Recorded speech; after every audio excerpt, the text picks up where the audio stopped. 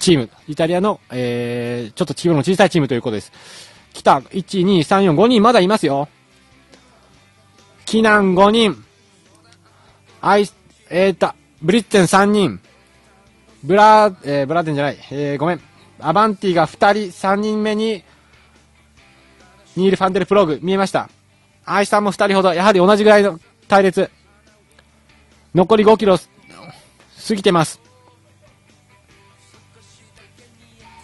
なくて少し、丸まってる。これ全員が前に前にという、このまま直角カーブ入ります。直角カーブ。2番手にリーダージャージがいる。スプリント。イエロージャージが、そのまま2連勝。強い。このアバンティ、ニール・ファンデルプローグ強い。あら、もうやられちゃった。これは、リーダージャージが勝った笑顔です。そういった水害に遭いながらも、レースをもう一度、途切れることなく開催していただいたこの地域の方々の力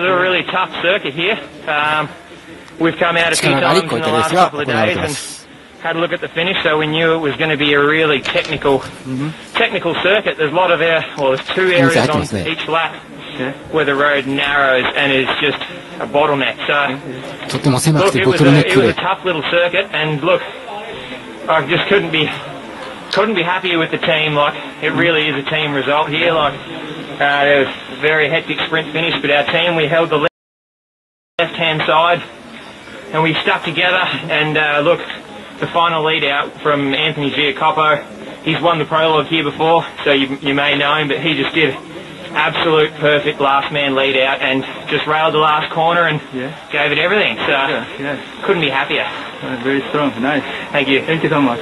Thank you. Okay.